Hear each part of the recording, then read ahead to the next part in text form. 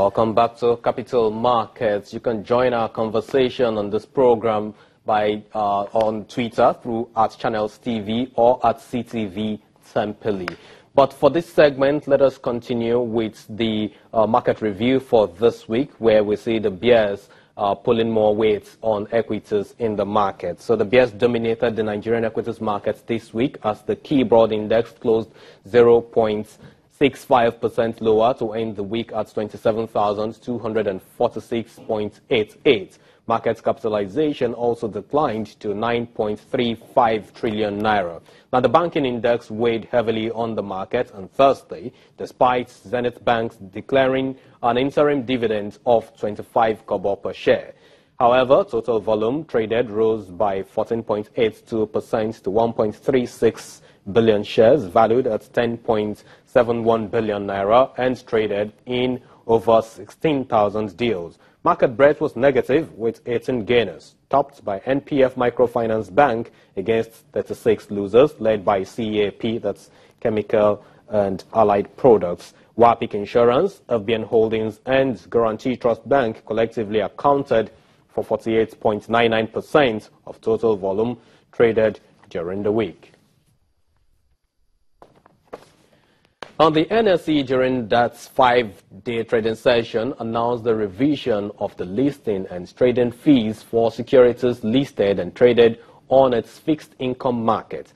The revised fee structure takes effect on Monday, August the 17th, and will be piloted for an initial 6-month period, followed by an evaluation. Now, an investment banker with Morgan Capital Securities, Lanre Ogunlana, joins us to throw more light on this revised rules in the markets. Thank you very much, Mr. Ogunlana, for joining us on Capital Markets this weekend. Thank you very much. I'm very sure it's your first time. I hope you put us through in good light. Right. So let's look at the revised rules or revised fees for trading on bonds and listing bonds in the capital market and the Nigerian Stock Exchange specifically.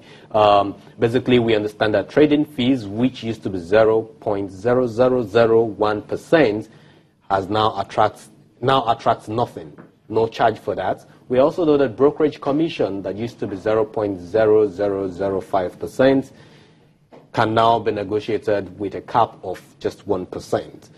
Talk to us about this review. What do you make of it when you heard it as an investment banker, when you heard this new fees revised? What came to your mind? I must say that the fee revision is coming at the right time, and I must also note here that this can be seen as a result of competition, stiff competition from other markets where fixed income products have been traded. It's good. It's a welcome development, and these will definitely have a tendency to boost the liquidity across the fixed income sector. This will also encourage companies to come to the market to actually list fixed income securities. You realize that there have been issues in the past that FDM bonds, FDM fixed income have actually crowded the market. Yeah. So the various markets, they are doing their best to ensure that different corporate bonds are actually encouraged, given the incentive to actually come down to the market. So the eradication of the trading fees will definitely reduce the cost of transaction. And when you reduce the cost of transaction, then that is a very good incentive for market players to come down and list. And that is for the people coming to list. The other part, the other leg is the reduction in brokerage fees. Yeah. Now, the brokerage fee used to be, rightly said, used to be 0.0005%, which to a lot of brokers appears to be unattractive.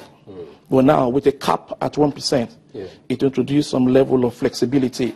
So you see the brokers will now have to do more to play their own part to ensure that corporate bonds listed on the market, and the brokers can earn attractive fee, and some brokers can even get zero, can even get nothing, just to boost the market liquidity.